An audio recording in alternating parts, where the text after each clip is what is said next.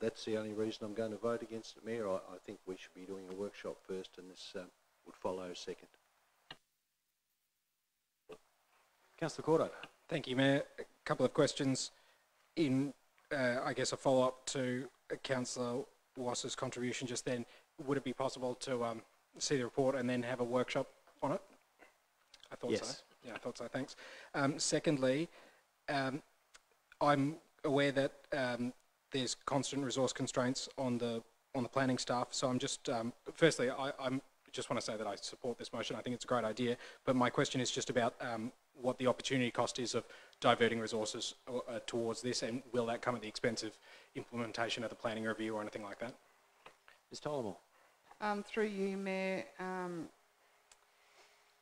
the report will probably be written by me with input from other officers. It will take a significant amount of work because it is going to require a lot of legislation interpretation, looks at the schemes. It's going to probably deal with consultation with the other authorities such as the Planning Commission and the like. Consultation with other councils is advisable for this as well. Other resources there, well, I couldn't be busier if I tried. I don't enjoy having to do work on Sundays and sending emails. So without the resource, I'm still very busy having to deal with day-to-day applications and work like that. So I don't know how you overcome that. But I wouldn't suggest, I mean, it could go to a consultant. It's a different bucket of money, but it's something we could do in-house, and it would take some time to do it. And I wouldn't expect it to happen too soon for all the statutory requirements we need to meet.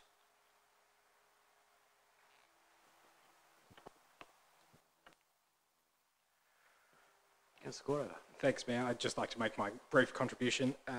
I thank the Deputy Mayor for bringing this motion forward, because I think I agree with the premise that Kingborough needs additional investment in infrastructure to support its growing population, and I also agree that population growth from major residential subdivisions is placing a significant financial strain on the council, and I do believe that there are answers to be had by the preparation of this report where we could get significant value out of being able to identify some of those areas where we could reduce the economic burden on council, but also enhance economic development within the municipality. So I think that there is a growing urgency to find new sources of funding, and I guess it stands to reason that when there's a significant amount of economic windfall to be had from major subdevelopments going through within the neighbourhood, it stands to reason that some of that newfound wealth could be shared more equally, and could also